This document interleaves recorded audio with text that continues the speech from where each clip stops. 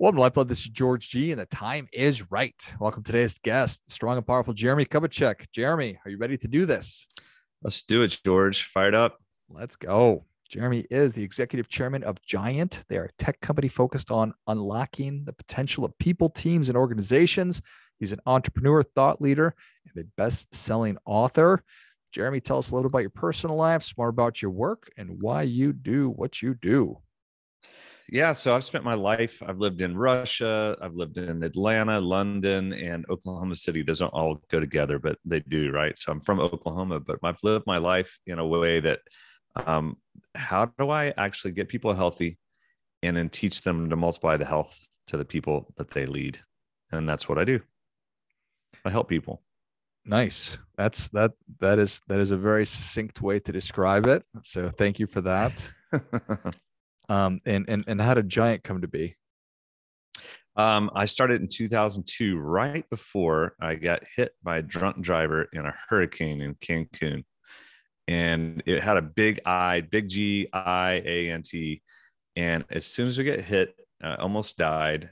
Long story there. And when I came back from Mexico to actually start the startup, we squashed the I to a little I. So Giant is a big G and little I. It stands for humility, not pride. I think a lot of the pride was knocked out of me. And so the idea was actually, how do you help people learn how to develop them and teach them to develop others? And so we did that in 2002. We then bought companies like John Maxwell's assets. We used to own the LeaderCast. I started the LeaderCast brand, Catalyst conferences, all these different events and partnerships with thought leaders. And then somewhere around 2012, I woke up realizing that 21st century learning wasn't seminars and books. That was not the trajectory. And I started playing with 21st century learning and how do cynical know-it-all adults who don't read anymore, how do they learn? So that's where I'm at. And have you figured it out?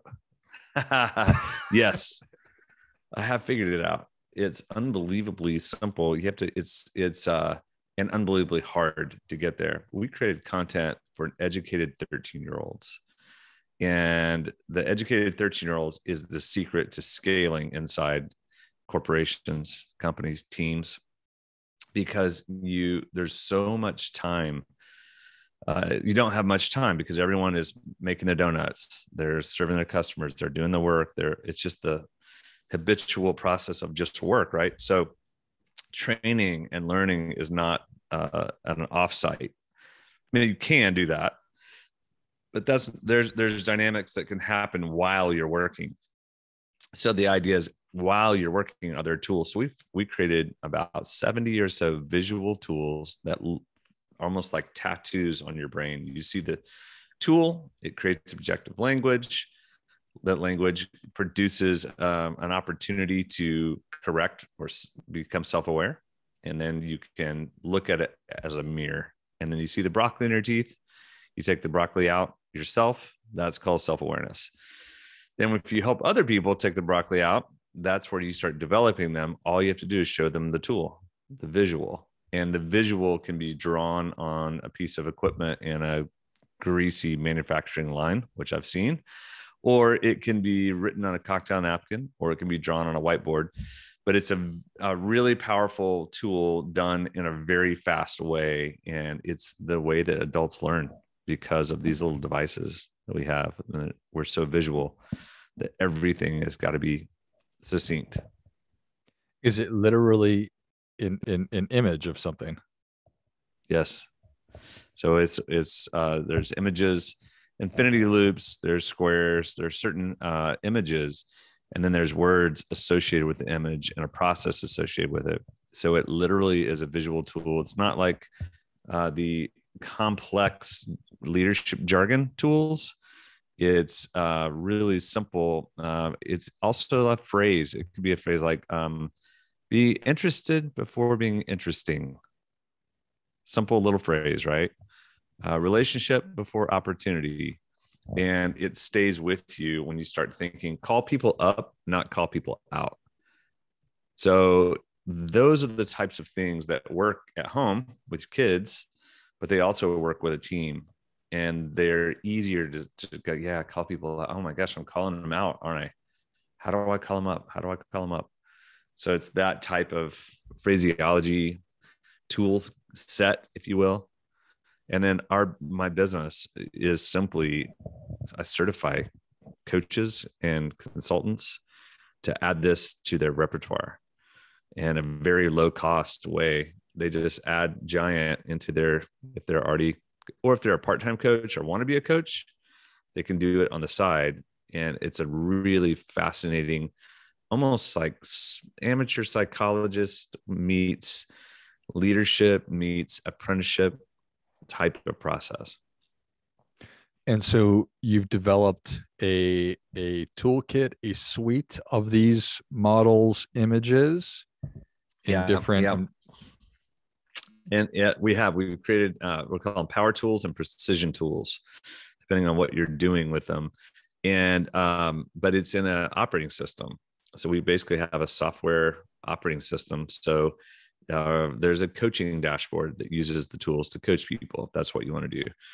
We have something called altitude training, and it's leaders who lead people. We call them Sherpa. The Sherpa, the mentality is that you have to perform and help others perform. So the Sherpa have to be the healthiest people in the room. On Mount Everest, you don't want to follow an asthmatic Sherpa up the mountain, right? It's just not, you don't want Sherpas smoking packs of cigarettes. But that's the problem with leaders, is most of them are not healthy, and the leader needs to be the healthiest person on the team, ideally. So that's the mindset. So we have DEI, we have all types of real issues, but we've giantized them and put them into tools so that the conversations and the action and the speed of learning happen faster. And it's just a 21st century style of learning. The 20th century, we're finishing it, and COVID really, really affected it. The benefits of COVID is it forced technology to become more mainstream, but it also, some of the learning styles and some of the things that are naturally happening and evolving towards, we're just moving to them faster. And we believe that we are onto the learning style of the future, and it's being adapted and put into the water stream faster now because of COVID. Yeah, that makes a lot of sense to me. You mentioned an educated 13-year-old, and maybe I missed how that all plays in. Is that what this is? Sort of, you proven that it works on a 13-year-old, therefore it can work on a dummy like me, kind of a thing. That's it. Yes, and I'm not saying you're a dummy, but I'm saying certainly not. George G. If George G. can get it, no, but it's true. You think about, like, inside an organization, the complexities. Like, take Harvard. Harvard is awesome, but the Harvard content is called cul-de-sac learning. It's awesome in the cul-de-sac, but a lot of people don't know how to take it and transfer it. Like if I read a Harvard article right now and I'm contemplating it, I might use it.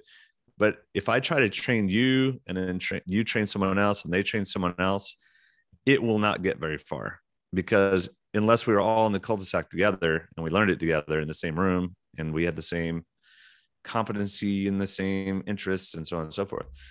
But if I said this to you, I said, George, look, the best leaders in the world bring high support and high challenge. All right. High support, high challenge. What does support mean? What does challenge mean?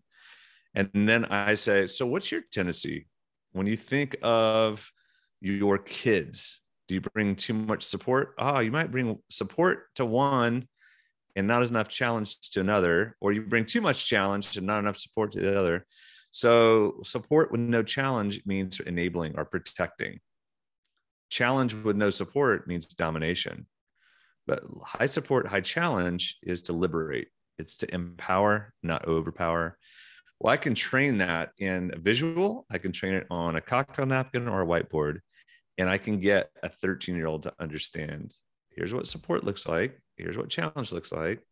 So where are you at? So when you teach something to that level, it has the chance to spread and sprawl.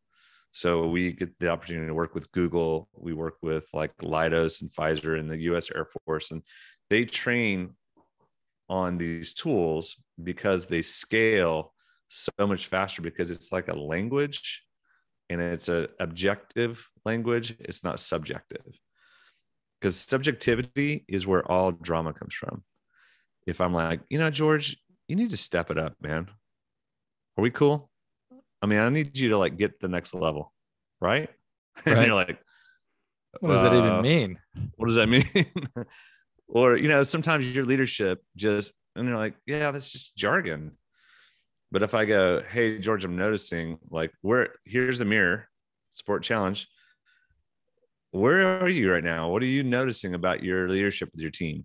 Where do you think that they would put you on the sport challenge matrix? So I've given you now language and a mirror, and you can answer it.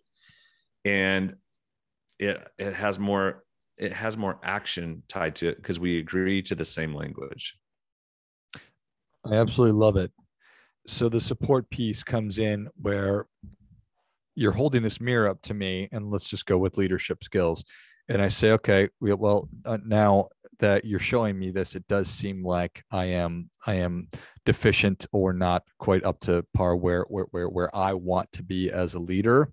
The support is, here are the tools, or how can you help me skill up, level up? Yep. Yeah. So the first part is self-awareness. So are you aware you have broccoli in your teeth? And then once you do, then that language is in, then I can give some challenge.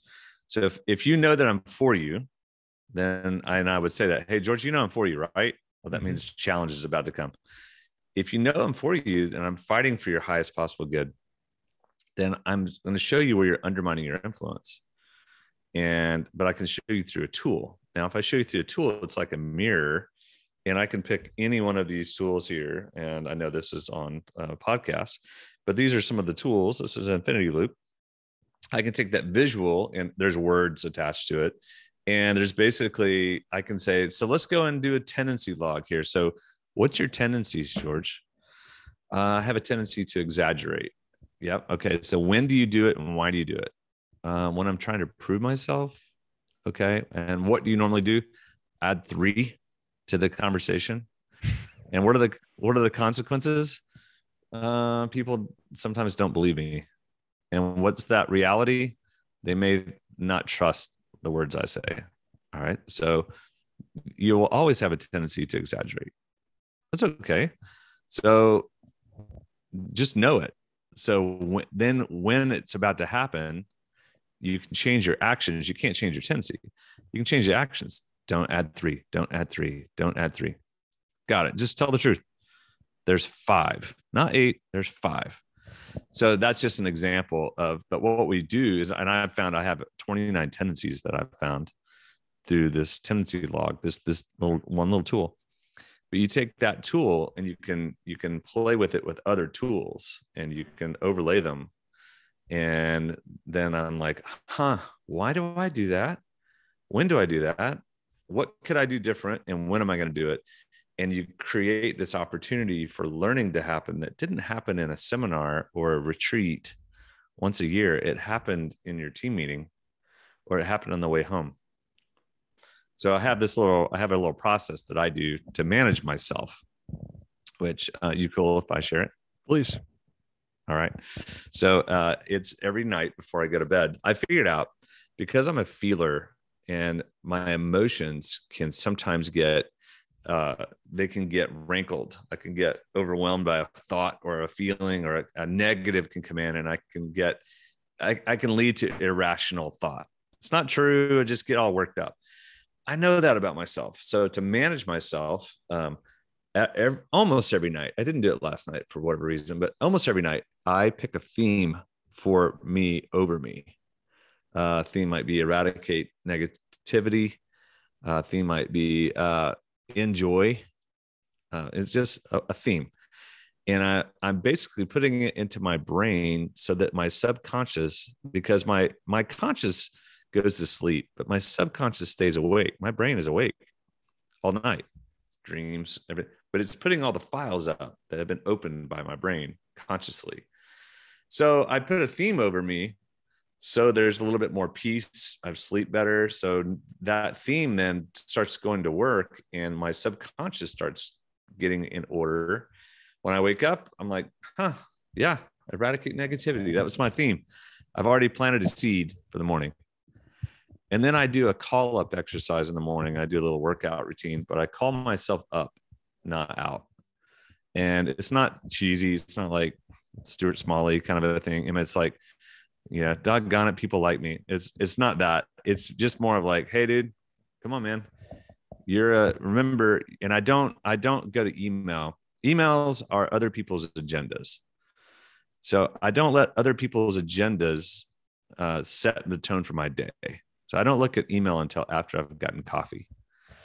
So anyway, so I work out, I do this little call up exercise. I'm like, Jeremie, you're a liberator. You're a freedom fighter. You have to be, you're the healthiest guy in the room, whatever that is. And I'm getting my calling myself into my identity, who I am. Then I go out throughout my day. And then at 5:30, I do this exercise. I stole it from it sounds bad. I say stole it from the Jesuits, but I stole it from the Jesuits that they examined.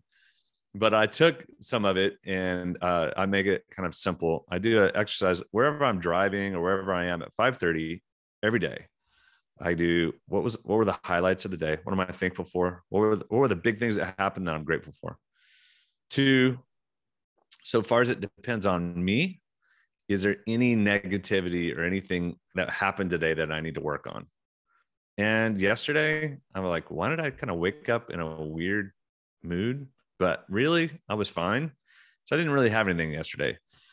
And then, but sometimes I do. Why am I frustrated with them? Was it me or them? And I always start with me. Then the third piece is I look at tomorrow and I get organized and I think about my day and I prepare for it and I process it and almost visualize the day. And I'm done. And then I go to bed and my evenings are really peaceful because I process stuff. Then I set a theme for the night for my brain to do the work so that when I wake up in the morning, I'm usually very peaceful. Then I call myself up into it, which then my day is pretty peaceful.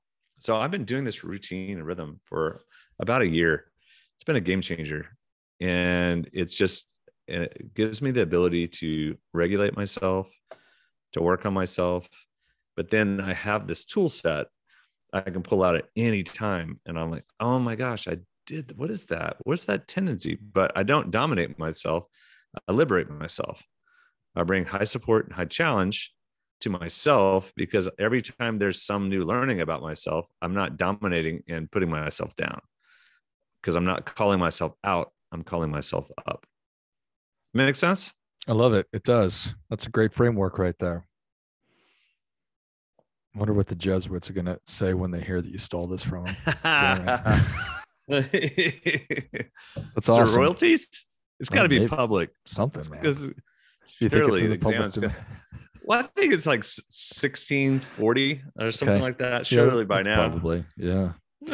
All right. So every night you pick a theme. What are some examples? Yeah. So again, I want to eradicate negativity. I'm like, why do I have this negativity around these people or things? So that's like, I want negativity out of my life. I just want to enjoy life. I want to enjoy my work tomorrow. So that's just a theme. I've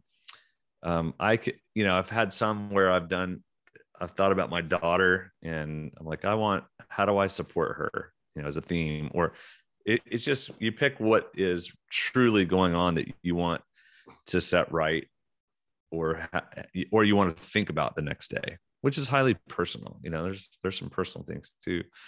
So for sure. I love it.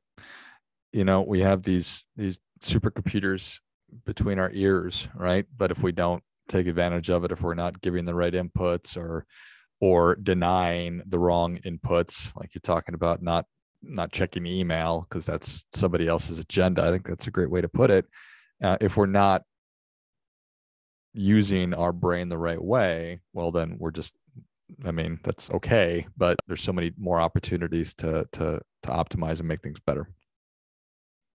Absolutely. Absolutely. So that's the process. I love it. Well, Jeremie, that was a really good one. The people are ready for your difference making tip. What do you have for them? For the difference making tip is the idea that you can't give what you don't possess. Or said the positive way, you give what you possess. So everything is that you can give comes from the overflow of you. And so you have to be healthy. When you're healthy, you have more to give. So focus on health, and the overflow is what people will receive from you. Well, I think that is great stuff. That definitely gets, come on. Jeremie, thank you so much for coming on. Where can people learn more about you, and how can they connect and get involved with Giant? Yeah, so we've done something specifically for your audience. You can go to giantcoach.com/lifeblood. So giantcoach.com/lifeblood. And if you're interested, you can take a free, our assessment called the 5 Voices. It helps you figure out what your voice is and what people see you to be. That's an interesting one. Also, you can find out information about getting certified or becoming a coach or a consultant if you wanted to do this full-time or part-time, or if you're already a coach, you want to add these tools to your repertoire. It's a really great community of people around the world. Awesome. Well, if you enjoyed this much as I did, show Jeremie your appreciation and share today's show with a friend who also appreciates good ideas. Go to giantcoach.com/lifeblood and check out all the resources that Jeremie was just talking about. And what a cool thing that you've created, Jeremie, and a really cool system. And I'm excited personally to dig into it myself. So Thanks again. Thanks, George. Cheers. And until next time, keep fighting the good fight. We are all in this together.